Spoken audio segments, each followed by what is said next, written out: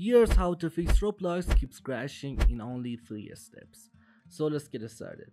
First of all you have to do is just go ahead and update your graphic card driver to the latest version.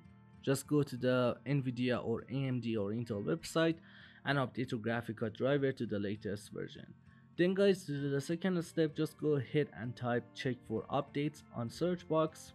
Then click on check for updates and make sure to update Windows to the latest version.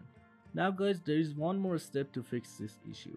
Just go ahead and type settings on search box and open Windows settings.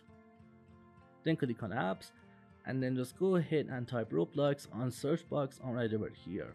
Just go ahead and click on Roblox and then click on uninstall. When you uninstall Roblox from right over here, just go ahead and right click on Windows, click on run and just go ahead and type app data. Click on OK. Then click on local. Just go ahead and look to find Roblox, right click on it and click on delete. All you have to do is just go ahead and completely delete Roblox from your PC. Then guys, just go ahead and search download Roblox on your web browser.